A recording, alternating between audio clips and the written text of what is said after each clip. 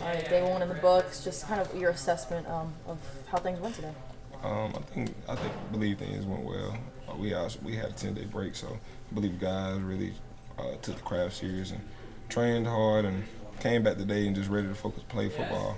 When it's your first day back of fall camp and you ain't really been in the sun like that, it's gonna hit you. So I believe everybody was fighting through adversity because I'm sure everybody got a little tired out there. So I believe everything went well and ready to get better that we did for everything that we did today and just get ready for tomorrow.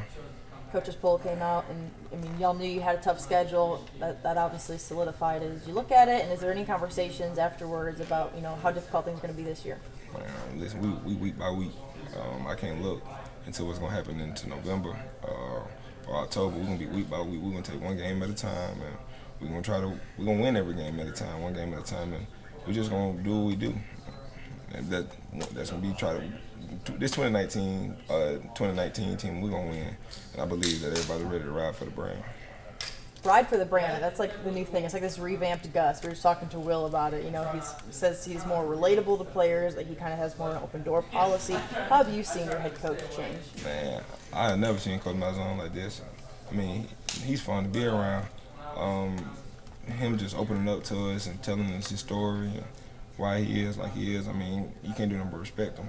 Like, you can't do nothing but respect Coach Malzahn, and I give him the utmost respect, and I enjoy playing for him. And with him being so real, I mean, it makes you want to be real with everybody around you. There's no holding back. There's because a lot of people on the team are going through something. I mean, no matter if they look like it or not, everybody's going through something. And for him, to open up, they start making us open up. So I started opening up to people, and people started opening up back up to everybody. I mean, so I believe he's actually helping the team become closer and really installing brotherhood. How much does that make you want to fight for your head coach, not only off the field, but on the field, and just kind of have that drive for him? It made me want to fight a lot because knowing how he got here and knowing the question mark that he had when he started coaching. I mean, he said he used to drive trucks, so now that story sound like it's made up, but man, just how he got here and the perseverance that he had and how people just come at him year after year, and I mean, and he's still fighting and he's still trying to show us that he's still Coach Malzahn. And at the end of the day, I mean, he can't be Gus Malzahn too. We just be ourselves around him. I mean, and that's big, man. You really want to fight for somebody who you love, and I believe that we really love Coach. I mean, ain't nobody saying nothing bad. We don't feed into all the stuff on the media year after year about all the bad stuff about his offense and everything. We just love who he is. He's a big guy to set goals. It's obviously the first day of camp, but what's the team goal by the end of camp, and what's your personal goals too? The team goal by the end of camp is to make sure that we master our craft and everything that we can be. And our team goal is to be number one in everything across the board and win it all. First, we're going to win the SEC, and then we're going to win it all.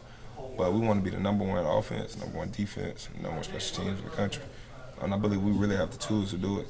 And the goal for yourself by the end of camp too?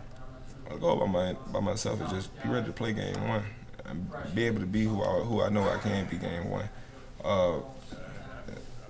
That's all it is. I mean, just going out there knowing that everything's gonna be all right. I mean, and just play. I just want to play free and just play like I know I can.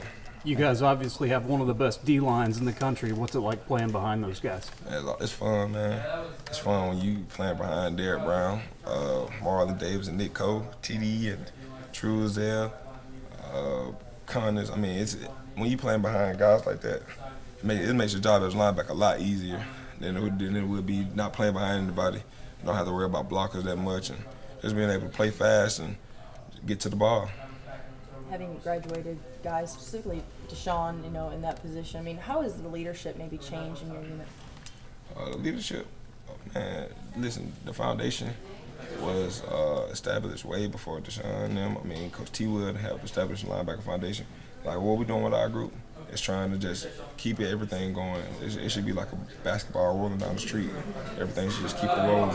Nothing should change. And we're really doing that. And I believe we're actually picking up the pace with everything we're doing. And we just know, like, right now, there's nobody talking about the Auburn linebackers. Like, to be honest, like, everybody's got a question mark about us.